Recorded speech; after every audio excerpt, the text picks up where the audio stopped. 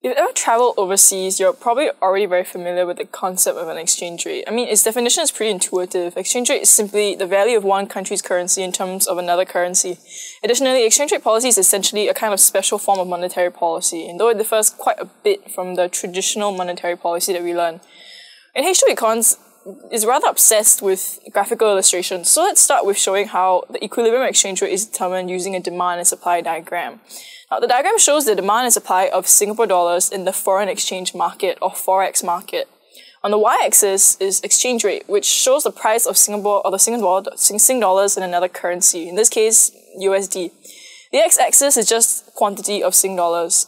Now, by now we should all know that the equilibrium exchange rate is the point where the demand and supply curves intersect. But how do we explain why this happens?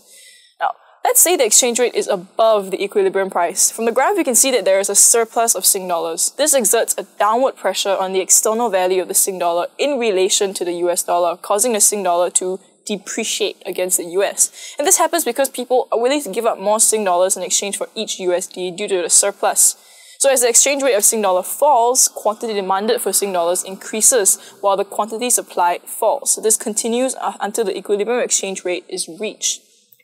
Now, if the exchange rate were below the equilibrium price, the adjustment process is actually quite similar. Now, we see that here there's a shortage of Sing dollars. So people who are short of Sing dollars are willing to give up more USD in exchange for Sing dollars.